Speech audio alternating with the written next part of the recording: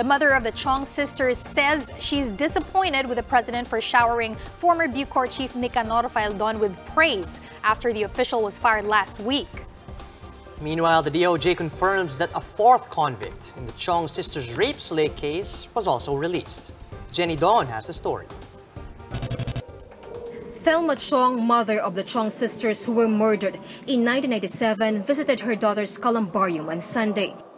Thelma came with the news that the 2 out of the 3 reported convicts in her daughter's rape slay case have surrendered.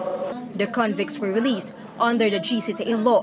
Marijoy Chiong would have been 43 years old this year, while Jacqueline would have been 45. Ngayon nag-usap ako sa kanya. Oy Joy, nag-surrender na sila Joy. So happy na tayo na kasi last week injustice talaga ako last week eh. So ang sabi ko na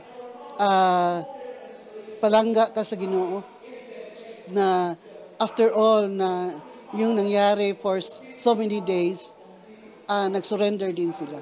Now, Thelma's waiting for the third released convict, Jusman Aznar, to surrender. But just this morning, Justice Department Undersecretary Mark Perete confirmed that the fourth convict in the Chiong case was also freed.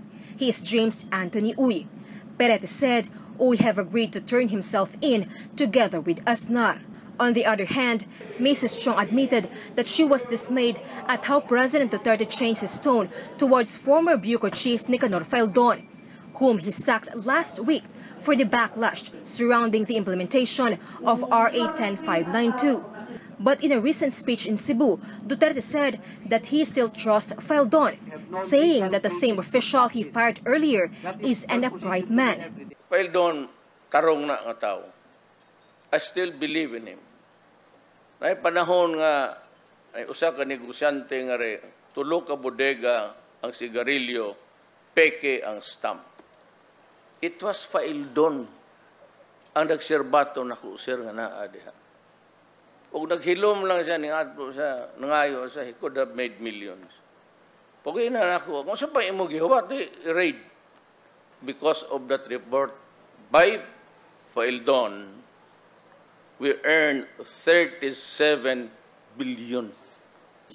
Mrs. Chiong went to Naga City to personally thank the chief executive, but when she heard Duterte praising Faildon, she walked out of the venue. I was so shocked na after sinibak niya, all praises naman siya kay Faildon sa Naga, di ba?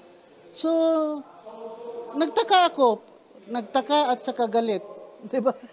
Galit ako kay Faildon sa ginawa niya eh. Pinalaya niya lahat ng mga kriminal. Ano ba itong sinasabi ng presidente, di ba?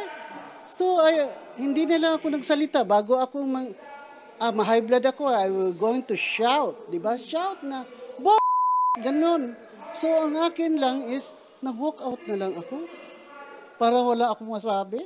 Mrs. Chiong added that she will not be surprised if Duterte reappoints Faildon to another government post. Hindi na lang sana niya sinabi yun. Di ba? Kasi adlib yun eh.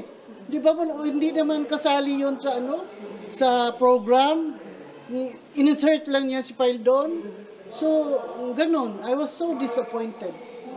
Kay President, yes. Oh, na he still trusts Faildon after all sa ginawa niya. For News 5, Jenny Dongon, We Are One News.